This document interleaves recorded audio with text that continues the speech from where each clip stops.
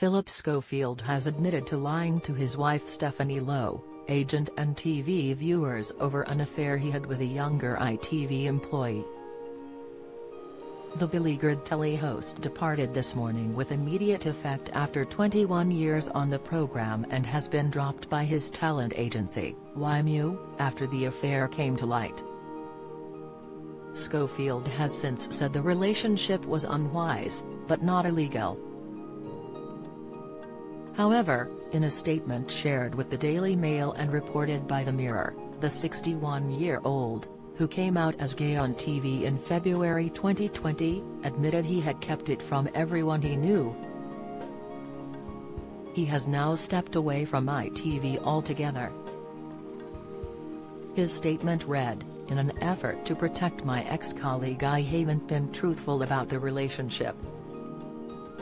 But my recent, unrelated, departure from this morning fueled speculation and raised questions which have been impacting him, so for his sake it is important for me to be honest now.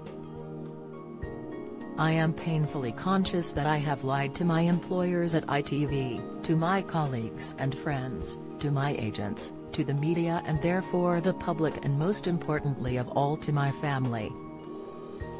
I am so very, very sorry, as I am for having been unfaithful to my wife."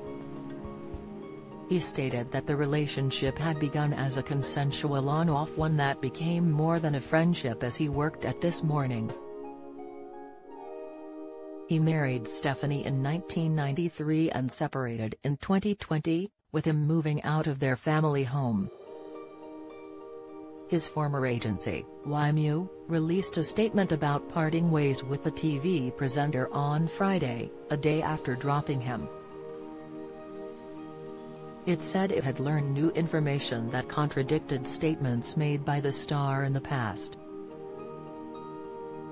The statement said, "Honesty and integrity are core values for YMU's whole business, defining everything we do.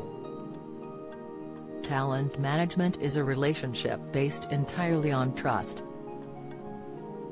This week, we have learned important new information about our client Phillip Schofield.